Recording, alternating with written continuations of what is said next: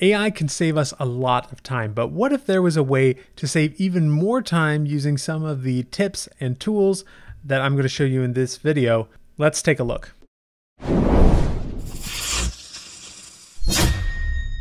All right, everybody, I want to show you two different ways to save time in your prompts. One that works with ChatGPT, and I think a number of other large language models like Bing and maybe Bard. But since most people use ChatGPT, that's how I'm going to showcase it here. And then we're also going to look at Midjourney and a way to save time in your prompting here that is really mind-blowing, and a lot of people don't know how to do this. It's just a quick little tip. I hope this helps. The first is this Chrome plugin, which isn't really popular yet, and I do not know why. It only has 2 5-star reviews here, but it's called Prompter. And what this does is it allows you to put slash commands into your ChatGPT prompt space. So let's say I have a prompt that I use over and over and over again, and I really don't want to have to type out that prompt all the time.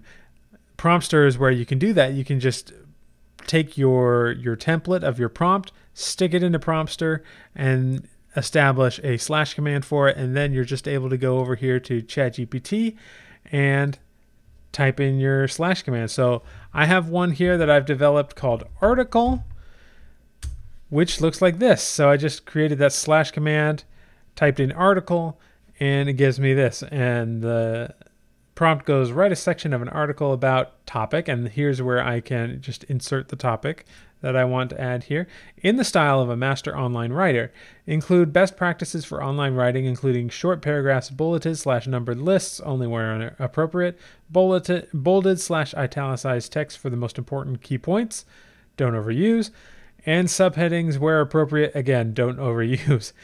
You see, I'm giving it a very clear framework of how I want this style to work.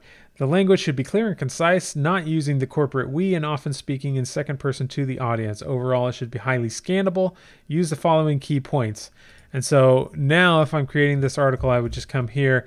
I would add a key point and put key point number 1, add another one, key point number 2. But now I don't have to go through and type out this entire thing every single time I go to write a prompt. And this saves me so much time. And again, just to show you how this works, I just add a slash command and it brings up this little box here. I type in article. It gives me the thing here. There are other things that I could do too, like say accountant, and it adds this one here. This is one that they had already stored. I want you to act as an accountant and come up with creative ways to manage finances. You'll need to consider budgeting, investment strategies, and risk management when creating a financial plan for your client. In some cases, you may also need to provide advice on taxation laws and regulations in order to help them maximize their profits. My first suggestion request is create a financial plan for a small business that focuses on cost savings and long-term investments. Pretty cool. And you can just get that with just a few types on a few strokes of the keyboard.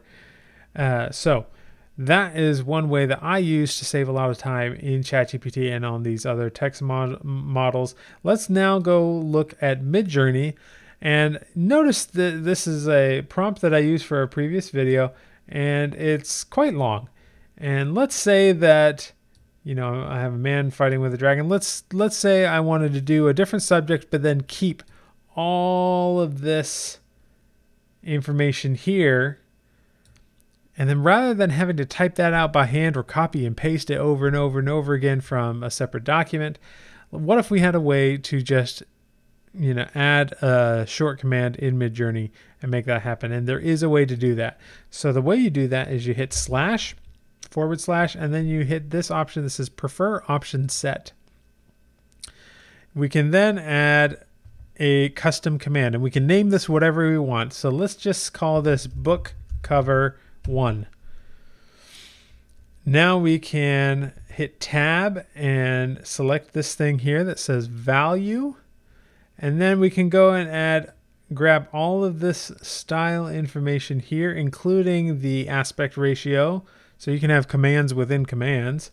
Copy that, put it into this little section here that says value, and now we have this entire thing here in under prefer option set. We hit enter.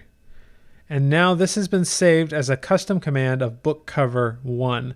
So now let's just say we wanted to add a book cover. We hit our regular command of imagine. And let's give it an interesting book cover, a colorful fairy. So totally different from the prompt we have above of a man fighting a dragon. But now we're going to add dash dash, which gives us a new command in Midjourney, and say book cover 1, which is the new command we made. I'll hit enter. And now you can see we have a colorful fairy. But if you notice here, it has gone ahead and automatically added everything that we included in that custom command to make sure that this now has the similar art style as this dragon image above, even though we have a completely different main subject here. And we look at this, and it does have a very cool epic fantasy book cover feel to it, and it has the same dimensions. Everything is all the same. So if you have a long style string of things that you use consistently in Midjourney, then this is a great way to work with that. And so you can change it up and try different things while maintaining that consistent style. I hope that was useful to you. I'll see you in the next video.